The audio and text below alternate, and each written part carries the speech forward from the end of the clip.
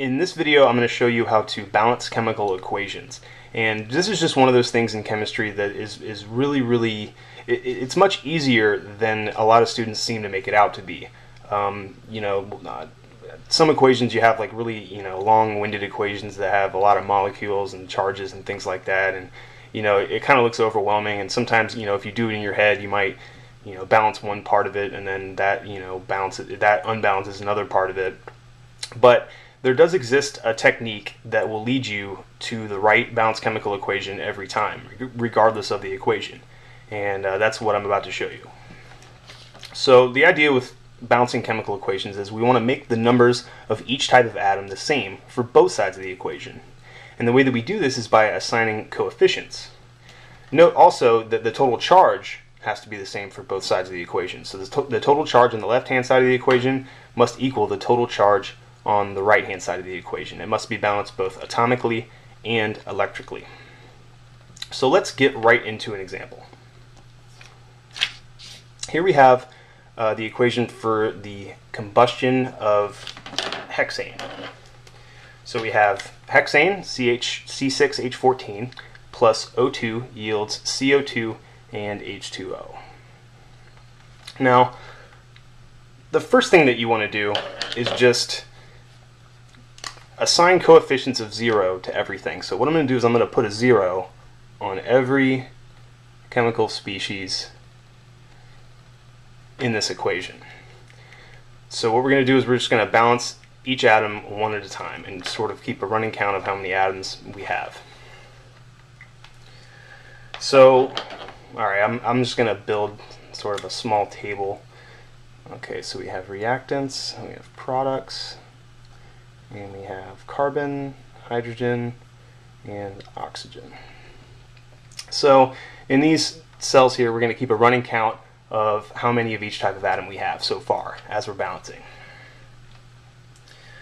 So the first thing that I recommend doing is start with an element that appears only once on either side of the equation.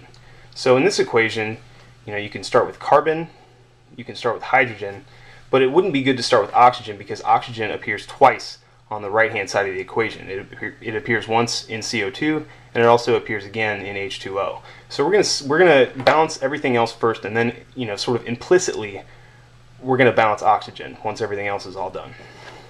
So I'm going to arbitrarily just choose carbon to start with. So we're starting with carbon. Now, what we need to do is identify which side of the equation has the larger number of carbons. And to me that looks like the left-hand side of the equation has the most number of carbons. It has 6, whereas this side only has 1. So what we're going to do is we're going to take that chemical species that has the most number of carbons, which is hexane, and we're going to give it a coefficient of 1. Okay? So in giving this a coefficient of 1, we've now changed the number of hydrogens and the number of carbons on the left-hand side of the equation. So that means I can fill out my little chart here. It looks like we have 6 carbons, because 6 times 1 is 6. And then we have 14 hydrogens, right? Because 14 times 1 is 1.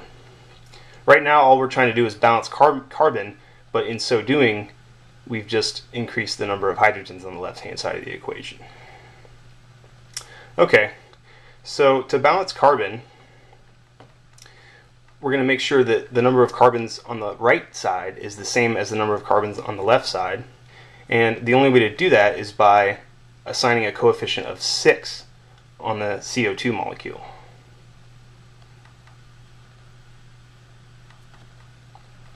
So there's my 6. And now what we've done is we have increased the number of carbons and oxygens on the right-hand side of the equation. So now it looks like we have 6 carbons, and it looks like we have 6 times 2, or 12, oxygens on the product side of the equation.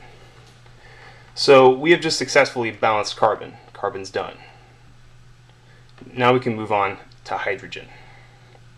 And we're going to use the same method. We're going to look at the number of hydrogens on both sides, and then you're going to identify the subscript that you need, or excuse me, the coefficient that you need to use to make them both equal.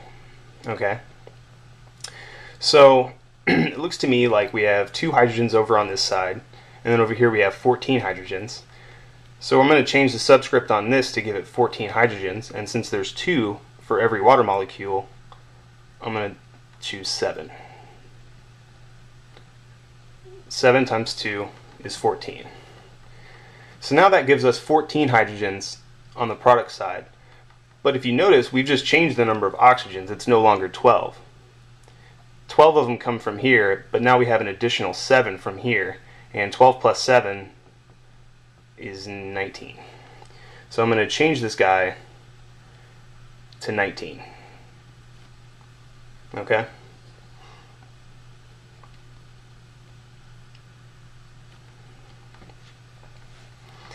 So now we're almost done. We have 3 of our coefficients, and now we only need 1 more. So we have 0 oxygens over here, and we have 19 oxygens over here. And this is an O2 molecule, so whatever coefficient we use, 2 times that will be the number of oxygens that we have. So we have, again, we have 19 over here, we have 0 over here, and there's 2 oxygens for every O2 molecule.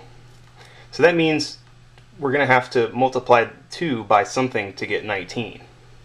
Now if we use 9, if we use a coefficient of 9, we'll end up getting 18 oxygens and we'll be 1 short. And then if we use 10, we'll end up getting 20 oxygens. So, and then we'll have 1 too many. So now, in other words, what we have to do is we have to use a fraction. So what I like to do is I just like to say 2 times x equals 19, and then just solve for x, and you'll get x is equal to 19 halves. So now I'm going to put 19 halves over here.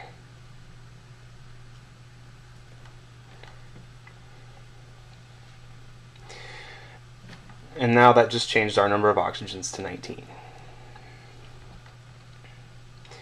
Now this equation, we've just balanced it mathematically, but it's not really balanced chemically because it doesn't really make sense for a fraction of a molecule to be reacting with anything. So what we're going to do is we're going to multiply everything by that denominator of 2 to get the lowest whole number ratio. So let's go through everything. Multiply everything by 2. 1 times 2 is 2. 19 halves times 2 is simply just going to be 19. Oops. 6 times 2 is 12. And 7 times 2 is 14. So there you have it. There is our balanced chemical equation for the combustion of hexane. Make no mistake, you could have started with hydrogen and you would have ended up getting the same thing. And if you want, you can go ahead and check to see if everything is balanced. This table here, simply everything is just multiplied by 2, and that gives you the lowest whole number ratios of everything here. So I hope this helps, and good luck to you.